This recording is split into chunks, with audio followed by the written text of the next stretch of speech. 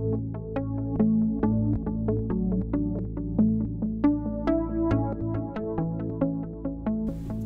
and welcome to History Speed, a new channel focusing on quick, simple summaries of classical and medieval history. Today's topic is on the Heptarchy and the formation of the first Anglo-Saxon kingdom of England. The Anglo-Saxon kingdoms of Britain and the formation of the first kingdom of England were defining features of early medieval history. These kingdoms were collectively known as the Heptarchy, or Seven Rules. But first, a quick summary on how the Anglo-Saxons migrated to the Isles. The fall of the Roman Empire in the 5th century changed a lot in Europe. Britain saw its Roman garrisons deployed away from notable locations, such as Hadrian's Wall, leaving Britain open to the threats of the Picts and the Scots to the north.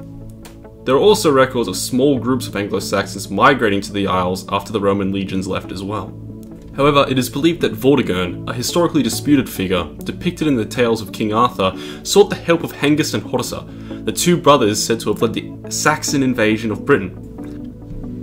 Saxons rebelled against Vortigern shortly after, in an event the Celtic Britons called the Treachery of the Long Knives. Horsa was killed fighting Celtic Britons, while Hengist forced the British out of Kent and became the first Anglo-Saxon king in England.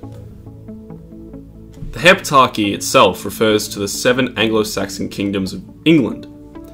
However, the number of kingdoms always varied, and so did their stature and influence in England.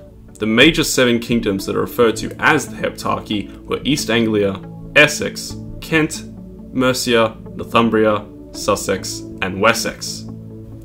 Most of these kingdoms survived until the creation of the Kingdom of England in 927. Other minor kingdoms such as Middlesex, or Middle Saxons, or Daria were also present, but were quickly absorbed by their larger neighbours. The creation of the Anglo-Saxon Kingdom of England was a slow process, but it culminated with Aethelstan, who inherited the kingdoms of Mercia and Wessex after his father, King Edward the Elder, passed on. He was recognised as the King of the Saxons, and in 927 he took the lands of York from the Vikings, uniting the lands of England under a single Anglo-Saxon ruler for the first time in history. Aethelstan went on to subjugate the Picts and the Scots to the north as well, but that is for another video.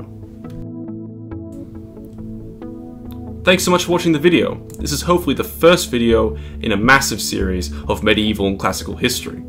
If you liked the video or want to see more like it, feel free to subscribe and hit that notification bell for an alert the next time I upload.